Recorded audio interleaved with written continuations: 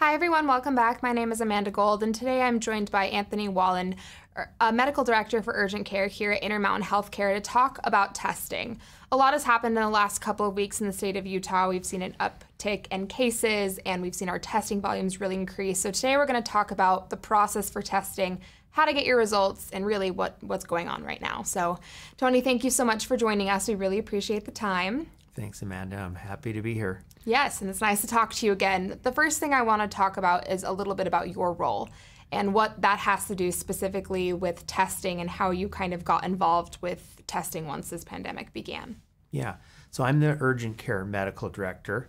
So we have our Instacares and kids cares throughout the state, and it really smattered all over the state. So when we started this pandemic, the system came to me and said, hey, it seems best that we are able to test throughout our whole state. And since we have clinics that are open extended hours, weekends, holidays, and we have the staff that's trained in swabbing and doing these kinds of tests, since we do these kinds of tests regularly all year round, it made sense that the urgent care system would be the system that took on this role for curbside testing, et cetera. Yeah, you mentioned before we started that curbside testing has been testing has been a thing for a while with flu season and other things like that too.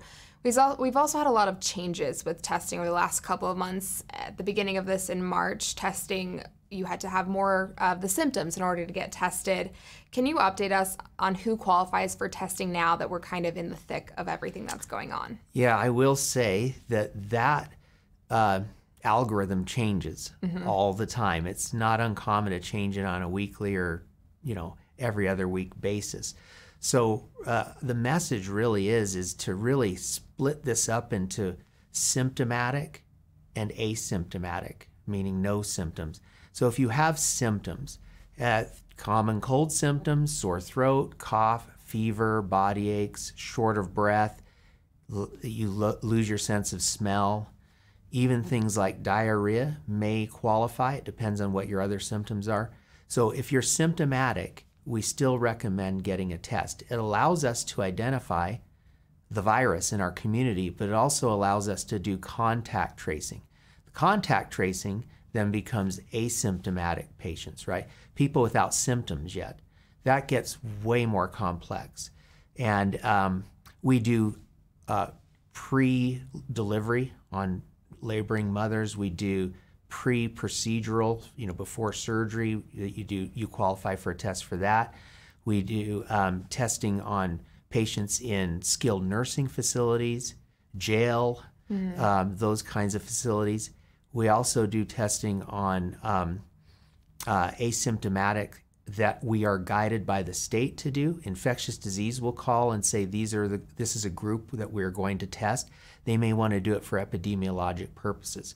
The best way to do that for the general public is to call our COVID hotline and get direction on, do I qualify for a test or not? We have a limited resource, right, in testing. So we do the tests that are of highest yield and give us most information. If we just tested everybody, lots of asymptomatic patients, you get such a low yield, you're using your resource unwisely. Yeah, I think that's good to note that the qualifications change, and they probably will continue to change as this kind of goes on. So that COVID hotline is really important for people, and I'll give that at the end. You also mentioned contact tracing. Is the state doing that, or is Intermountain involved in calling people that you've had close contact with? And will you explain a little bit more what contact tracing is for people too? Yeah, so contact tracing is just that. If you come in contact with a known positive COVID patient, they're known to be positive. So the criteria is within 6 feet of coming in contact with that patient for 10 minutes or more. If you are a known contact with those criteria, then we'd want to test, right, to see if you have contracted that virus. But you can see how this goes. How many levels of contact do we want to test? Because the yield goes down with each level. So that's why we choose that level, the closest contacts. So that's what contact tracing is to find those patients and then isolate them, right? We want to get people that have this virus isolated. The state has historically been doing this, the local health departments, the state health department. Because of our increase in prevalence of this virus in the last 4 weeks, they're having more difficulty doing that. We have helped them with that some.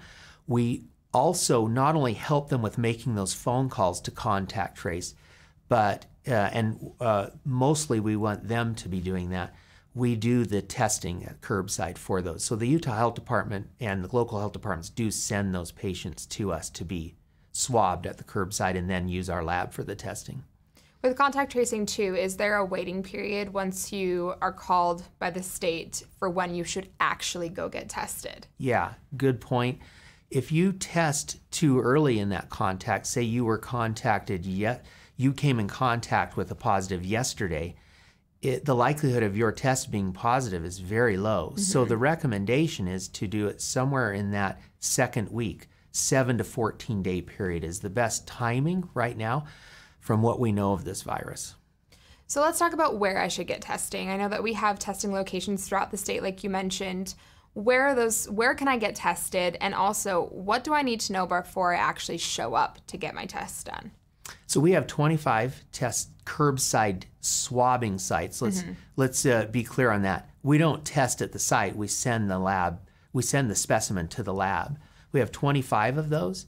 The very best way to do this, to keep us so that we can keep the wait times down, is to do the COVID hotline.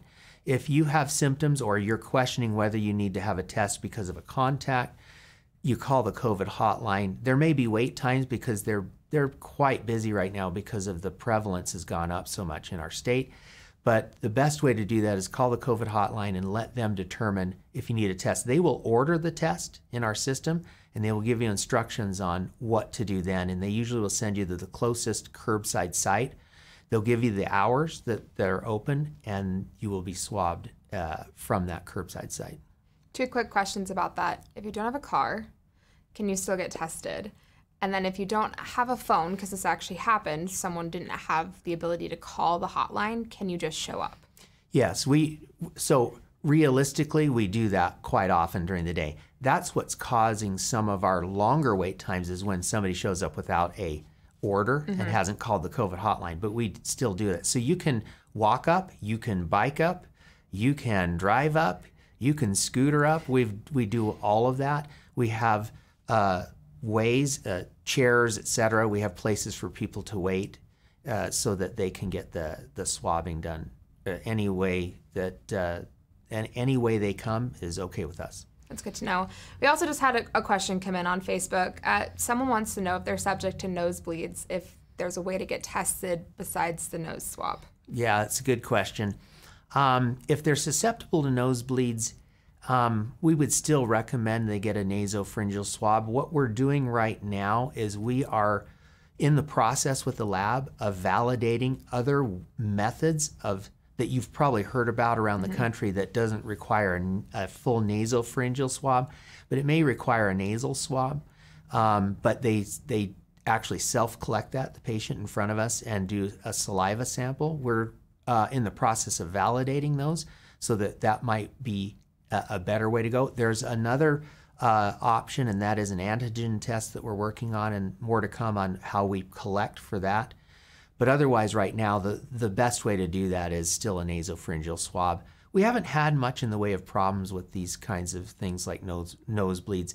Very small swabs that we use. The nasopharyngeal swab is not your normal Q-tip swab. It's very small, thin, and all of the caregivers are trained on how to do this appropriately.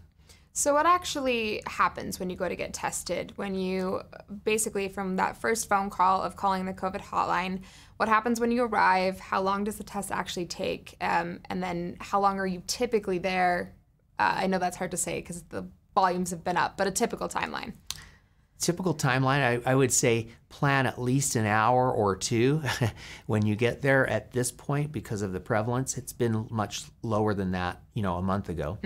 When you arrive, there'll be signs that tell you what to do. It's usually a phone call, actually. There's usually a greeter or a traffic person that helps with the coordinating this, but usually you call in and get registered so that we can If you don't have an order, we can get that order in, and then you wait. And when you do get up to be swabbed, they'll walk you through what they're going to do with the nasopharyngeal swab, because it is a little bit of an alarming process, and it stays in the back of your nose for at least 10 seconds. And it makes your eyes water and it's uncomfortable. But after that, they give you some instructions, handout on what it is that you should expect, some instructions on what to do at home, isolate, especially if you have symptoms, etc. And the turnaround time right now, as of today, 90% of our patients are getting results back within about 60 hours. Okay. Our goal is 72 hours, 3 days, but that varies some, so 10% of them are longer than that. I can tell you that once you're swabbed, your swab will then get sent day of to the lab and be prioritized. Most of our curbside tests and swabs are prioritized in a lower priority, 5 through 9 instead of 1 through 4. The 1 through 4 are really priority high because they're hospitalized patients. They need to have an emergent appendectomy, that sort of thing. There's a little bit of resource for rapid testing at the lab, and they leave that for very critically ill patients. Because I'm assuming if you do have a surgery or something, they're going to want to know if you're positive to take proper precautions for that patient. So that's emergency surgery. If they are positive, they'll probably wear more PPE as opposed to less if you're negative. Is that correct? Yeah, and it also helps. You are correct, but it also helps to know if this patient is positive post-operation, etc. Okay. Yeah, you got to know what you're dealing with throughout their course when they're in the hospital and they're critically ill. And that might change the way that a treatment is potentially done too, I'm assuming, as well. Correct. Most of our curbside testing is on pre-ops, is mainly people that are not critically ill. Mm-hmm. We're doing it so that we can use less PPE during that procedure.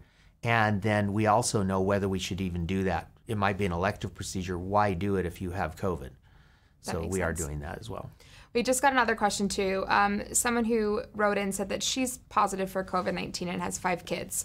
Should she go take her children to get tested, or should they all just self-isolate? That's a great question. We've been discussing this at length in the last week. I can tell you when we talk to the health department, state health department, and local health departments about that, they are at this point recommending, and we are now recommending, that if you have somebody that's positive in your house and you have 5 other people living with you, really not necessary to get everybody tested. Mm-hmm. It's probably necessary at that point to quarantine everybody and act like everybody does have the virus. Especially kids. I don't know how old these people are, but it could make it a little bit trickier. And on that note of kids too, does testing work any differently with children? Is there a recommended age that they don't get tested? How does that work? No, we test all ages. Okay. I can tell you that we do recommend, at Intermountain at least, that if you have a child under age 2, that they get a visit, either a virtual visit or in-person visit with their pediatrician or other provider before they go through the COVID hotline swab. We'd rather have their pediatrician order that test after interviewing them, possibly even examining them. Under 2 gets interesting when it comes to respiratory distress in kids and how quickly they can get sick. Mm-hmm. So we don't, if you walked up to our curbside with an under 2-year-old that doesn't have an order in, we recommend they get seen first. Okay. That's good to know.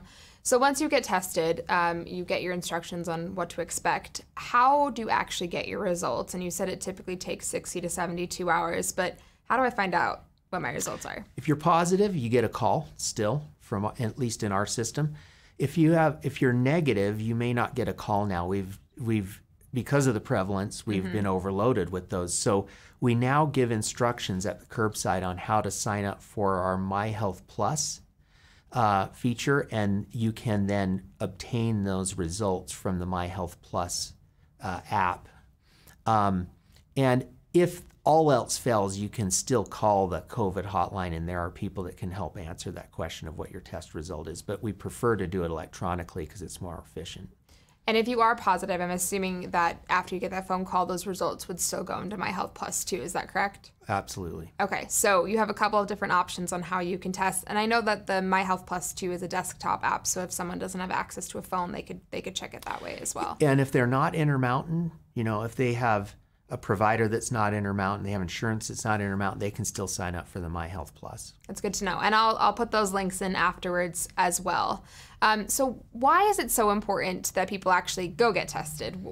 If we don't really have a cure and they're not going to be hospitalized, what's the purpose of getting tested? A couple reasons. One is to know what to expect. Number two is to get very diligent, which we all should do anyway, diligent at being quarantining yourself, isolating, reducing the number of contacts to just your household.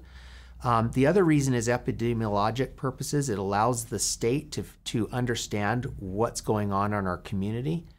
The other piece is the contact tracing. It allows us to then understand who we need to contact trace, particularly at workplaces, extended care facilities, like I said, high occupancy buildings, that sort of thing. So getting tested, especially if you're symptomatic, is helpful for that. That's good to know. And I think it's important too that with everything that's happened in the last couple of weeks, they've been able, with contact tracing and testing, say, hey, this person got COVID-19 most likely from this event. So that contact tracing, I think, is really important as well. Last question for you. What types of volumes are we seeing at the testing sites right now, and how can we help reduce transmission of COVID-19? Right now, it's not uncommon in an 8-hour period to swab 250. We've been up to 350 in the last week at some of the sites. We're doing over 3,000 swabs a day at our curbside alone. That doesn't include our hospitals and clinics, et cetera. So the volumes are quite high.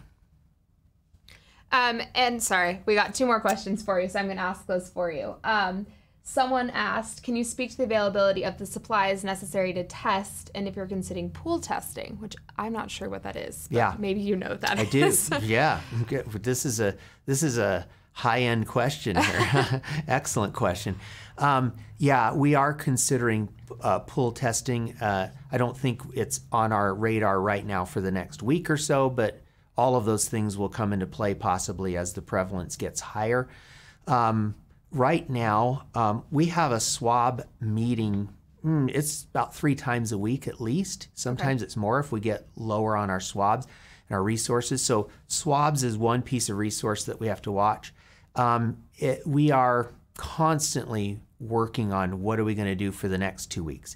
We're usually about 2 weeks ahead of the game with enough swabs, and we're always working, what do we do with the next 2 weeks? So more to come.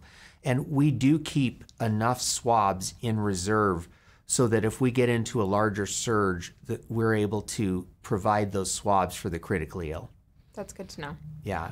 The other question was? The other question was, how can we help reduce transmission of COVID-19? What can you and I do to stop the spread of COVID? Yeah, excellent question. And it's the basics, and it's pretty obvious. You can call it social distancing. I like the term physical distancing. I don't think we should social distance. Social distancing is isolation for humans, which we don't like. But physical distancing, keeping yourself 6 feet apart or more, and wearing face coverings and washing hands. Those, if you can remember to do those things often, don't congregate in large numbers with each other. And if you do congregate, the preference would be to be outside, because it's all about dose of the virus.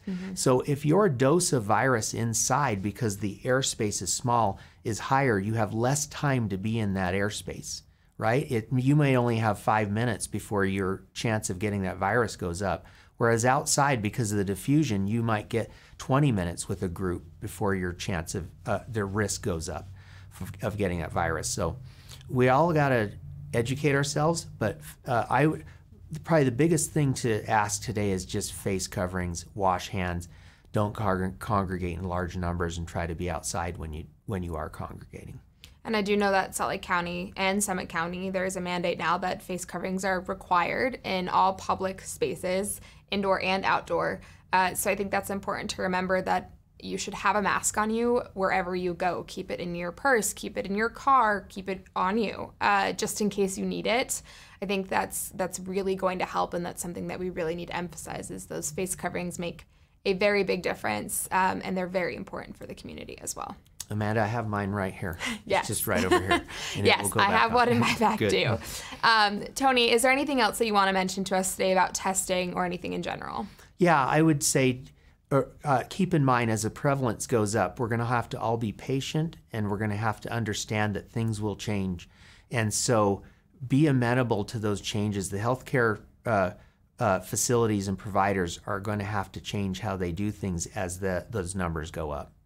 That's good advice. Tony, thank you so much for joining us. We really appreciate it. And a couple of phone numbers for you guys really quickly. The COVID-19 hotline is 844-442-5224, and you can call that phone number to find out about if you qualify for testing and get your order placed as well. We also still have our emotional health relief hotline available 7 days a week from 10 a.m. to 10 p.m.